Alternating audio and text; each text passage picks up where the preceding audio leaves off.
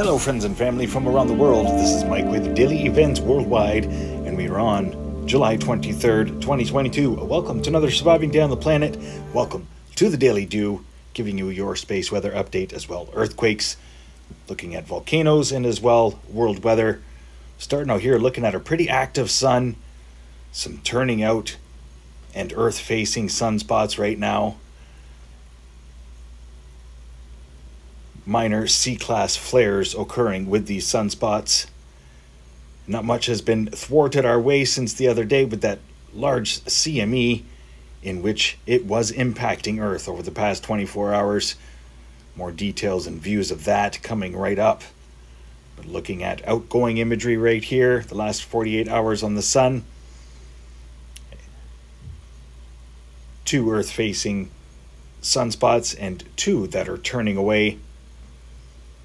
And a pretty quiet cresting limb right now, incoming. Looking at multi-spectrum, you can see the minor C-class flares firing off over the past 36 to 48 hours as we've had a pretty busy sun, and you can see all that activity swirling around right-hand side, outgoing as well in the southwest, bottom left region here. Pretty active region, solar filaments swirling away from the surface. Amazing imagery here, Solar Dynamics Observatory, as well here at 193 angstroms, showing the turning out now coronal holes. So this space weather event that we had is coupled with the coronal hole wind stream, so it's creating quite an event. Solar X-ray flux remains in B range right now. Geomagnetic activity bumped up to KP5 overnight, and as it was yesterday during the 22nd. Having a look here at real-time solar winds, these solar winds were jacked up and pounding Earth at 682 kilometers per second today. Wow, overnight, sorry, 682 kilometers per second, but you can see we were really affected by this solar wind event. Schumann resonance for today, healthy power, a power of 63, and yesterday it was up to almost 78, amplitude of 63, quality of 10, power 41. And then we're going to have a look here at our magnetosphere. This is our solar winds, just showing how our planet is holding out from all of these very fast and incoming solar winds, packed with density bunches and as well some pretty warm temperatures. Looking at the pressure planes here, this is the pressure on our planet from the solar winds. Normally we're being hit by about 250 kilometers per second. It was up to 680. Looking at aurora forecast, we are expecting some more northern lights tonight. That's right, into the 23rd.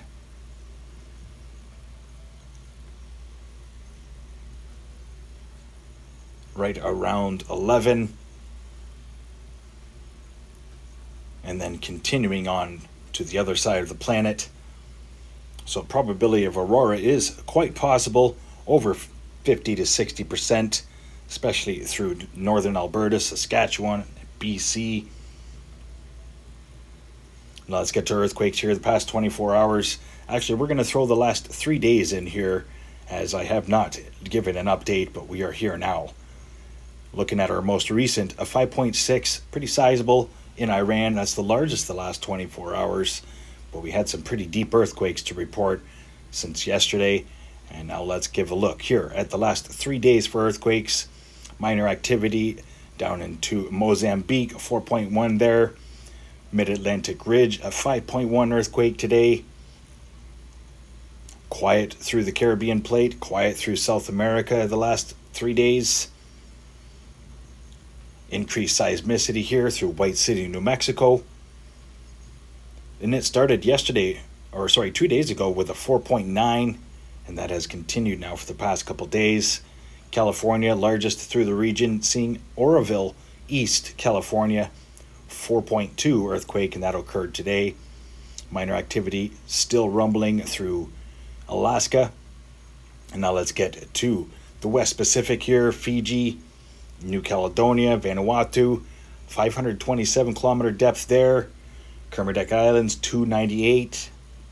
And then Fiji, the Vuka, Fiji, 620 kilometer depth. That's the deepest we've seen in quite some time. As well, Fiji, just 3 major earthquakes between 530 and 620 kilometer depths. Today, 5.5 there, Vanuatu. Seeing activity here through Indonesia, just west of Luatolo. 5.4 earthquakes ringing out there, followed by a 4.7. And as well, a 5.9 sizable here reported Myanmar. That was 2 days ago. Quiet through Taiwan, South China Sea. And as well, Japan. We haven't seen a major quake there in quite some time. So heads up, stay aware and prepared. We're going through a lull here. Just wait until that pressure releases off of our planet from the solar winds. Have a quick look here at the last 7 days across the world. Earthquakes.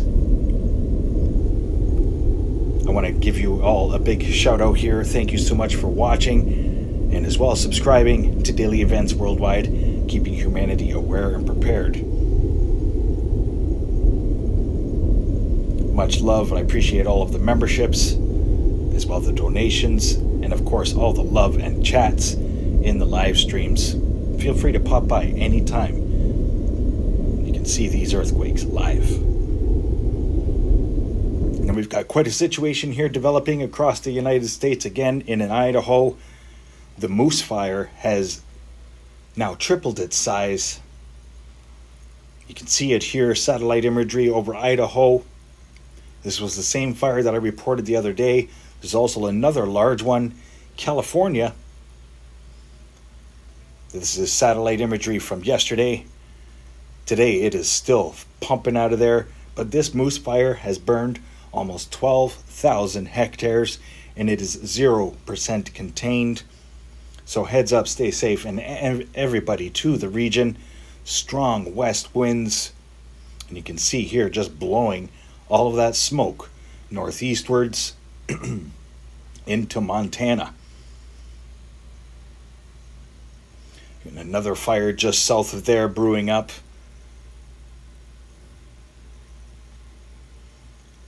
So Idaho is a hot spot and of course very dry. But amazing satellite imagery here showing this large fire burning 12,000 hectares of land. And the thing's out of control. And then we've got another fire here burning down in California towards Yosemite, southwest of Yosemite. Looking at satellite imagery, watching it blow up right there. That is the Oak Fire, already burning 2,700 hectares of land, 0% contained. And of course, we've got many fires burning across the world. Alerts, fire hazards are put out on the live streams, so feel free to come in anytime and check up on your area. Now let's get to weather here. The next few days forecast here for the United States and Canada and around the world.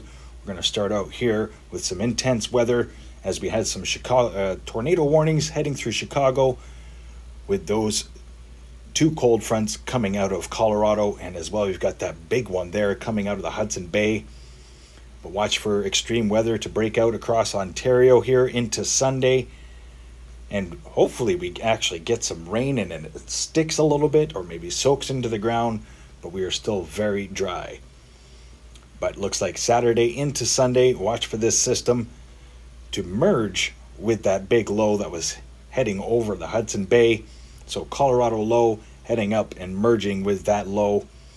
And watch for extreme weather to break out here across Quebec and as well East Atlantic provinces.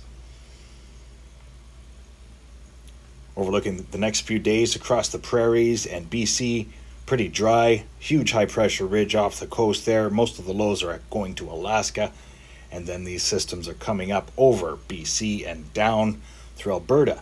So the next low doesn't come until possibly Monday, forming through the Alberta border in Saskatchewan. But yeah, the big story here will be the extreme weather heading through Ontario and northeastwards into Quebec, and of course through the United States, all through northeastern states.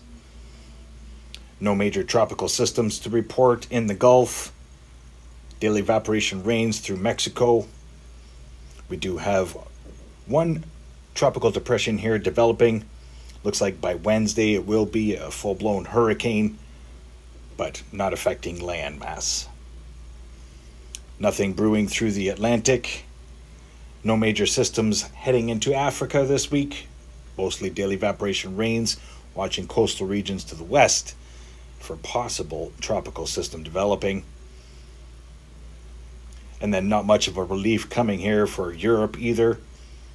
Low pressure center over the United Kingdom, but other than that, no major systems coming your way. A couple fronts bringing scattered showers through central parts.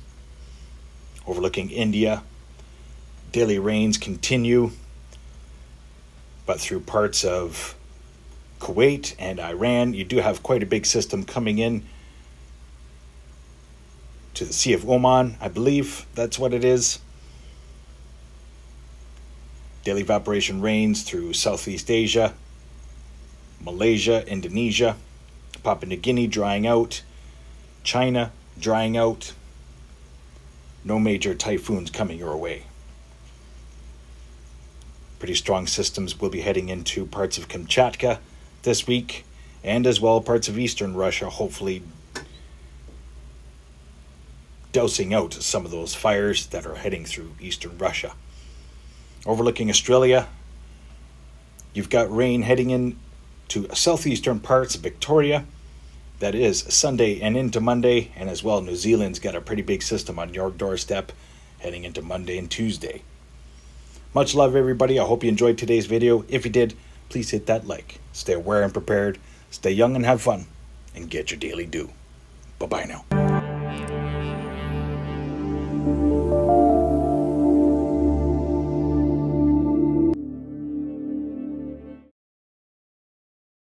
If you enjoyed today's video, please hit that like button, subscribe, share with your friends and family from across the world.